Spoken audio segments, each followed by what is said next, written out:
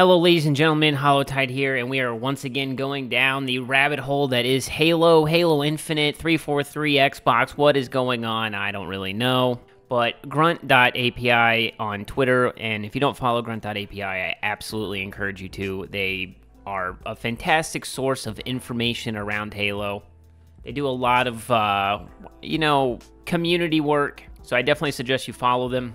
But they tweeted a new promotional video for Halo Infinite was secretly uploaded a couple of days ago to the game's official Steam page, featuring Forged Falcons, Beagle, and more. Also with new key art. And it's really weird because this is like a 2-minute long trailer showcasing pretty much everything that's in the game now that's been added and stuff.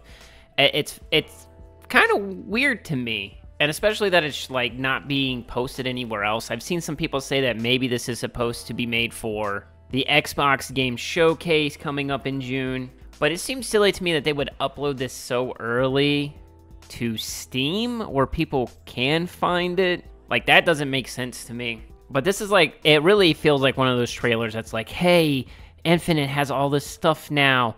We're not forgetting about it. We're making content, marketing push. I guess this is marketing. Look at all the things that have been added. Battle Royale, Infection, the Zombies mode coming. All these new maps. Look at all this armor. And I just feel like I get so many mixed signals from Halo at this point. It's like the guy or girl that you really like, and they're like constantly bipolar towards you. And you're just like, I just want to know what is going on. I just want to know what's happening. But absolutely not. That's not how that works. Now, personally, I don't know if this is like supposed to bring hope to people that are a part of Halo and stuff, or if this is supposed to be like, we're not leaving Halo Infinite anytime soon, there's still reasons to play. And I've been seeing a lot of other streamers, like Dr. Disrespect has been posting clips on Twitter and stuff of him playing Halo and how much he likes it. So I don't know what's going on.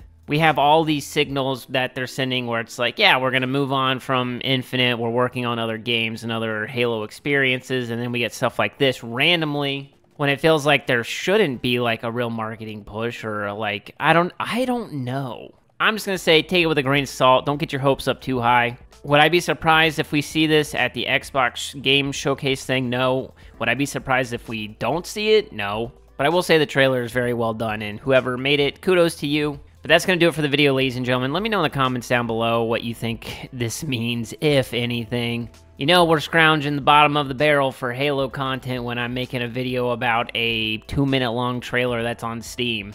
But I love Halo, and I think you do too, so you should just sub to the channel as well. I would greatly appreciate that. It just takes a click of the button. It might not mean a lot to you, but it means the world to me. And I will catch you all around the ring. Peace!